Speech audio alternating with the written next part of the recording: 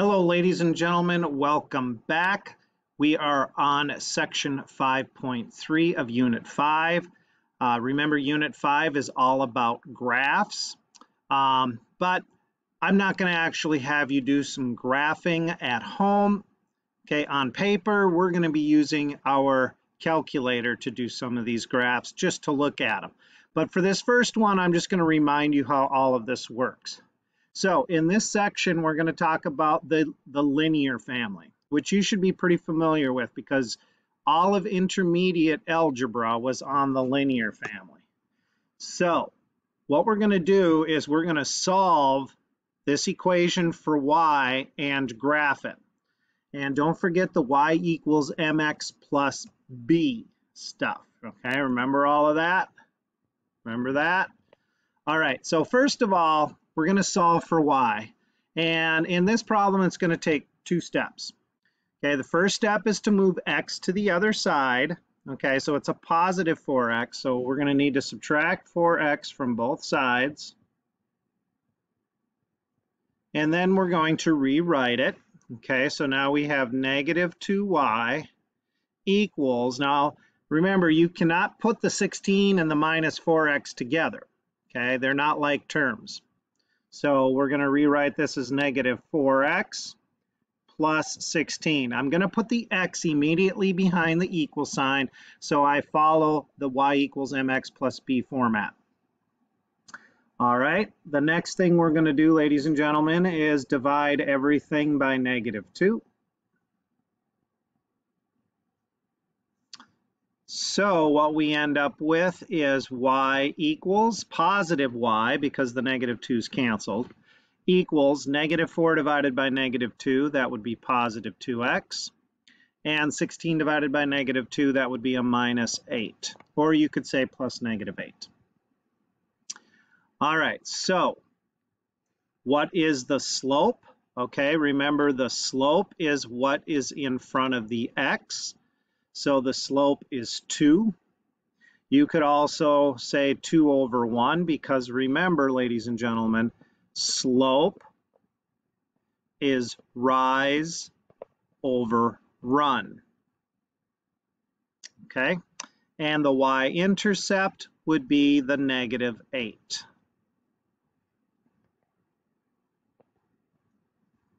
Now, if we were to graph this by hand, ladies and gentlemen, we would plot our y-intercept first at negative 8. So that is our y-intercept.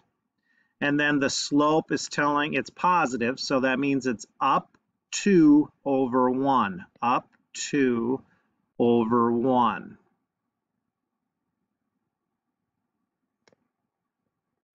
Whoops, I didn't go up 2 over 1 on that one. Let me back up 2 over 1. And then we would draw our line. Let me do a better job than that. Draw a line through those dots. Okay. Now, we do have the option of using the calculator, which we're going to be doing instead of actually graphing them by hand. So let me go ahead and pull in the calculator quick. So in the calculator, we're going to go ahead and go to our y equals, and we're going to type in the 2 and then x. Okay, look at where the x button is in case you forgot. And then we're going to put the minus 8. And then we should just be able to hit graph. Nope, I can't hit graph. Okay, so I got to fix this. So if your graph does not show up, hit the zoom button and then the number 6 button. Okay, so from now on it will work. So that matches, ladies and gentlemen, the graph. If you look, that matches the graph that we drew. All right, so we're going to be looking at them on the calculator instead of actually hand drawing them. All right, let's go to the next one. So we're going to solve each of these for y. So again, 2 steps. In this one, we're going to subtract 2x. Again, remember, if I'm going too fast, hit the pause button, catch up, and then continue watching or rewind it. All right, minus the 2x. So I've got a negative 6y equals the negative 2x. plus 24. And then I'm going to divide everything by -6. The -6 cancels. I'm left with a positive y. Remember, we always want a positive y when we're done. Now the -2 over -6, that becomes a positive 1/3 x. Now, on the calculator, ladies and gentlemen, you can type in, okay, let me move this over a little bit. You can type in -2 divided by -6, but if you hit enter, it's going to give you a decimal. Okay, so what you do next is hit your math button and then pick fraction and then enter. So now you can do that right from the beginning. You could go -2 divided by -6, hit your math button, pick fraction and then enter, and it'll automatically reduce it for you. So that becomes positive 1/3. So positive 1/3 x. And then this is going to become -4, okay? So y equals 1/3 x minus 4. And if you want to look at the graph of that, you certainly could. You could go to your y equals. You can type in 1 divided by 3 and then x minus 4, and you can look at the graph. Just hit the graph button and voila, there it is. That's what it looks like. Starts at -4 and goes up 1 over 3, up 1 over 3. All right, let's do this next one. So on this one, I'm going to add 5x to both sides. So 3y equals positive 5x minus 30. Then I'm going to divide by 3. Again, I end up with positive y equals. Now, 5/3, ladies and gentlemen, you're not going to be able to reduce that. You can go to your calculator and you can type in 5 divided by 3, math, fraction, but it's not going to reduce it because it can't be. It's already reduced. So that's going to stay 5/3. So 5/3 x minus, okay, and then minus 30 divided by 3, that's going to be 10. All right, so that is solving for y, so that we could easily type them in on our calculator and graph them and look at them. Again, we're not going to graph these by hand, so please check them with the calculator. Oh, and then I've got a couple things down here. So what is the slope?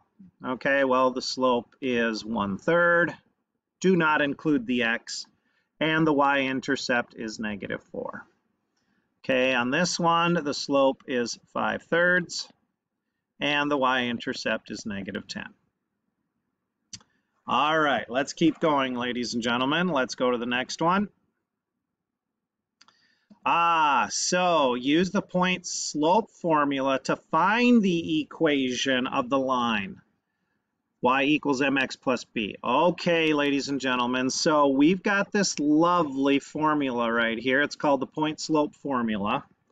And we're going to use it to find the equation given those 2 points. Well, the first thing you need to know, though, is the first thing you have to do is you have to find your slope. And to find the slope, remember slope is m, you're going to have to take the y2 value minus the y1 value, divide by the x2 value minus the x1 value. Okay, remember that formula? You have to have that one memorized. Okay, that formula is never given to you on a formula sheet. That's one they expect you to remember. So if you need to label this x1, y1, x2, y2. All right, so here we go. So step number 1, I'm going to find the slope. So I'm going to take the -3 minus the -6. Okay, look at it, y1 and y2. And then I'm going to divide it by the 4 minus the -2. Now, there is a sign change right here. This becomes plus positive. This becomes plus positive. All right, so now the numerator becomes a positive 3 over, it looks like 16. No, wait a minute here. Hold on here. Back this up. Okay, that's supposed to be, I got an extra line in here, folks. All right, this is supposed to be a 2, not a 12. Good grief. All right, so now plus positive. There, that's better. Okay, sorry about that, ladies and gentlemen. So let's go ahead. Now this is going to be a 3, positive 3 over a 6. There, that looks a lot nicer. And that reduces to 1 over 2. Use your calculator if you need to. Okay, so now, ladies and gentlemen, that is going to go right there in the formula. Okay, so you're going to plug that into the M. All right, the y in the formula, well, here, let me back up. The y1, ladies and gentlemen, is going to be the negative 6, and the x1 is going to be the negative 2. The y and the x that don't have that little number attached to it, you're going to leave those alone. So here we go. So I'm going to write y minus, okay, y1 is that negative 6 equals the slope, which is the half, and then parentheses x, leave that x alone, and then minus, and then the negative 2, which is x1. Okay, watch that again if you need to see how I plug those in. I do have a sign change here and here. And there. Okay, so now I'm going to use my algebra and I'm going to simplify this. Okay, I'm going to simplify this. So the first thing I'm going to need to do is I'm going to distribute that half. So this is what I have right now. I've got y plus 6 equals 1/2 x plus, now a half times 2 is 1, folks. Half of 2 is 1. Okay, one more step, ladies and gentlemen. We're going to subtract 6, and we're going to end up with y equals 1/2 x minus 5. All right, now I'm going to check this answer with my calculator. So I'm going to type that 1/2 x minus 5 into my y equals. So 1 divided by 2x minus 5. Now, how do I check to make sure I got the answer right? Well, see these two ordered pairs over here? So what I'm going to do is I'm going to go to the table. I'm going to go second y equals, or I'm sorry, second and then the graph button. And I'm going to look. Look, -2, -6, there it is, -2, -6. And then I'm going to go look, is 4 -3 in there in the table? It sure is. Look, 4 -3. So I know that this answer is correct because I typed it into my y equals, and then I went to the table and I was able to see these two ordered pairs over here in the table. So I know I got it right. Okay, let's do another one. And hopefully I won't mess up on this one. All right, so the first thing I'm going to do is I'm going to find the slope. So I'm going to label this x1, y1, x2, y2. So here I go. So I'm going to take the y2 value minus the y1 value, and then the x2 value minus the x1 value. And I have one sign change on the bottom. That becomes a plus positive. All right, so let's see. The top is -15, and the bottom is +5. And then that simplifies to -3. So that's my slope, ladies and gentlemen. That's my M. Okay, so now I'm going to go ahead and I'm going to plug the other numbers in. So the 13 is going to go right there, and this -2 is going to go right there. So here we go. Y minus 13 equals the slope, which is -3, times the x minus that -2, which is x1. Okay, again, don't touch the x and y that are just plain. All right, there's one sign change right here. That becomes plus positive. All right, and now I'm going to distribute. So now I have y minus 13 equals -3x minus 6.